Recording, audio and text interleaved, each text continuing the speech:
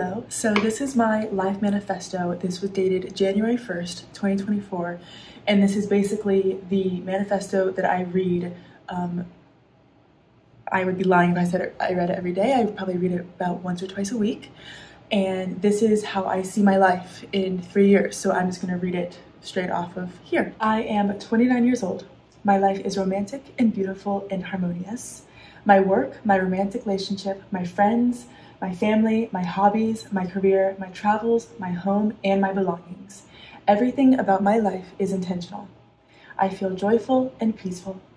My marriage and the love my husband and I have for each other is sturdy, fun, and inspiring. I am in the best shape of my life. I have found a workout and regimen that I adore. It keeps me at a steady 12% body fat. My body is lean and toned. I have never had any sort of plastic surgery or Botox.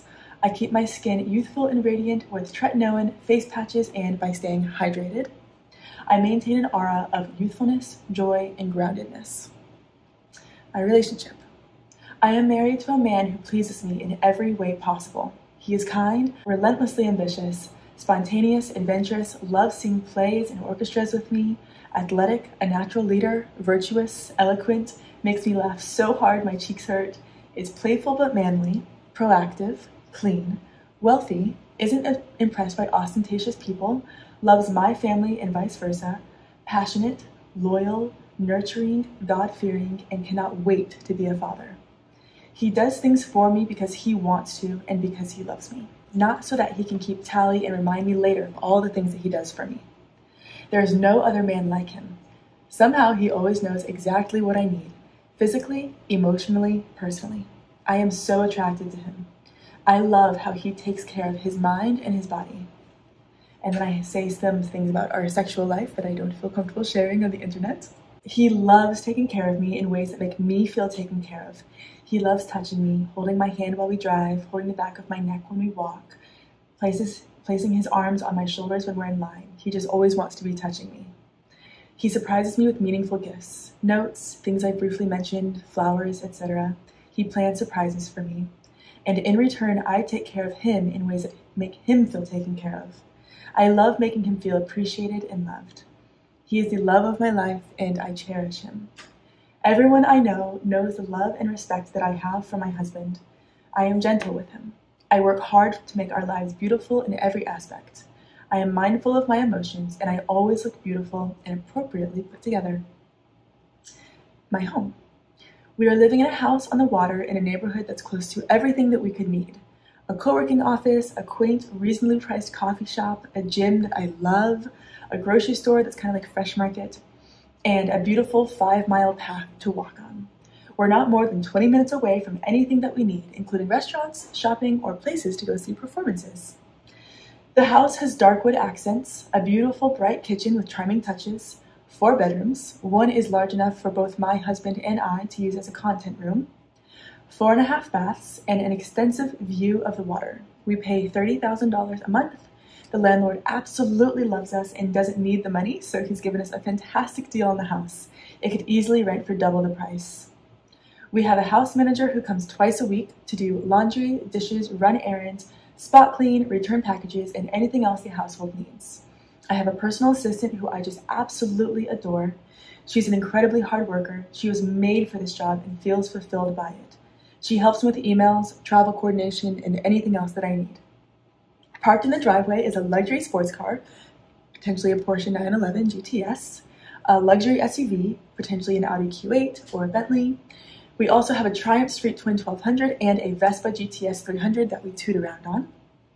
What's a house on the water without some toys? We have a beautiful boat that's large enough to host friends for a boat day, but small enough for us to be able to drive ourselves and take out for an impromptu sunset joyride. We also have paddle boards and 2 jet skis that we use for tubing and wakeboarding. I wake up every morning to the sound of birds chirping melodiously outside. I love that our master bedroom is small. It makes it feel cozy. We regularly have people over for dinners, parties, events, and just because. We love hosting family and friends for the weekend. Our backyard is simple but luxurious. I have 2 gardens that I tend to, a small kitchen garden and a flower garden.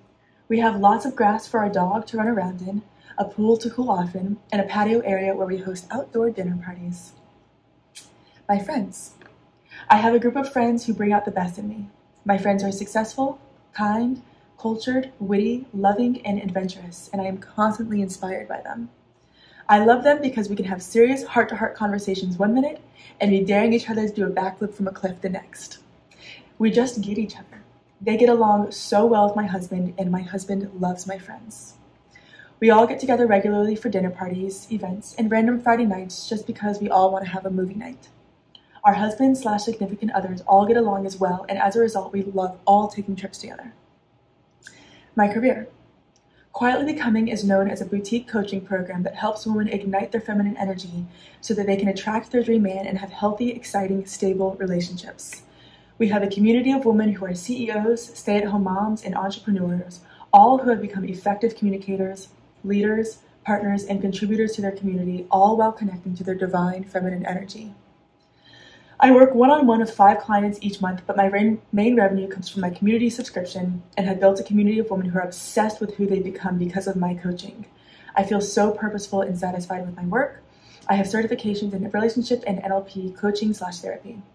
I'm still modeling and work about 1 job per month. I've been in Sports Illustrated, been on a billboard for a luxury brand, and travel all over the world for jobs. I go on annual volunteer trips around the world in preparation for starting my own foundation that will educate and nurture underprivileged children in America by teaching them about healthy relationships, personal development, and basic financial literacy. Hobbies. In my free time, I love to go dancing. I'm part of a club of people who are active. Sometimes we go running, play volleyball, play soccer, etc. I found I love being active with other people. That brings me a lot of joy. The competitiveness, the camaraderie, the accountability. I've taught myself how to code and love playing around with algorithms and games. I am fluent in French and am nearly fluent in Spanish and Italian. I love to go dancing. Clearly I love to go dancing, I said it twice. I dabble enough in art to satisfy my creative urges. So that is the entirety of my life manifesto. I read this minimum every 2 weeks with my boyfriend. He reads mine and then I read his as a part of our weekly meeting. And I have found that reviewing this keeps my goals in check. It makes sure that I'm staying on track now. I strongly believe in living for the present while planning for the future. And this kind of keeps me in balance of like enjoying being 26 right now. That's how old I am. And enjoying my youthfulness, but also being very intentional about the future. I do edit this every now and then as things pop up. I'm like, oh, like that really inspires me, or I think that we want. My boyfriend just bought a motorcycle. Like I would love to have a motorcycle. So I do keep those things in mind. I do update it frequently, and I also have pictures on here that are kind of like visual help aids for me.